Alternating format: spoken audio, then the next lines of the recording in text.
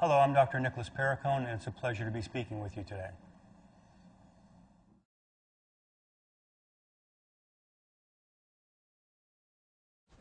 You know, I talked to you about the brain-beauty connection because remember, the brain is derived from the same kind of tissue the skin's derived from, and things that work in the brain to help us make the skin look more youthful, and DME works in the brain and it works in the skin, in this theme.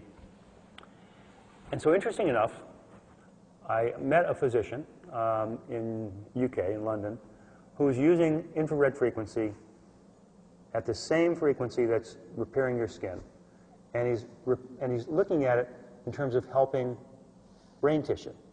And so we talked, and I talked about the fact of the brain-beauty connection. And he told me about some fascinating studies he was doing. He originally found that he felt that this infrared light at this frequency could help repair brain. So he took some mice that were aged. And when mice are older, they, very much like us, they kind of lose their memories. And the way they test mice is to put them in a maze and see if the mouse will remember the maze to get to the food. And when the mice are aged, they can no longer run the maze because they can't remember where they're going, pretty much like me in the morning trying to find my keys. And he took these little mice and he put some LEDs with this infrared frequency in a helmet and put this helmet on the mice and let the mice wear the helmet for about 5 to 10 minutes a day.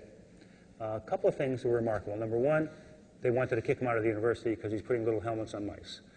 And secondly, he saw some dramatic effects. In 2 weeks, these mice, after just 5 minutes twice a day of treatment with their little helmets, could now run the maze better than the young mice. Their memories came back. And so he continued his studies.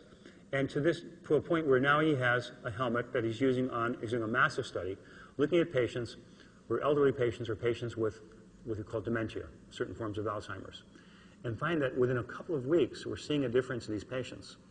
And one patient that was brought over from the US just about 2 months ago, was brought by his family. It was a very sad case. He could no longer speak. It was called aphasia. And he couldn't do anything on his own. And he put him on the helmet twice a day for 6 minutes. And within 2 to 3 weeks, this man is speaking again. He can now independently go out of the house and do his thing. The brain-beauty connection always holds.